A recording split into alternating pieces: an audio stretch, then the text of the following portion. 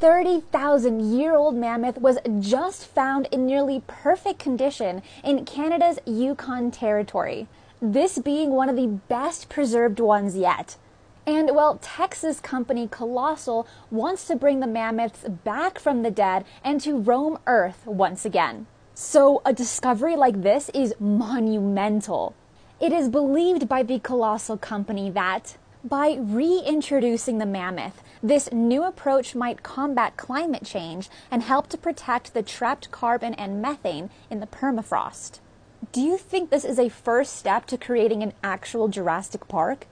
Let me know in the comments below. Follow or subscribe for more daily videos.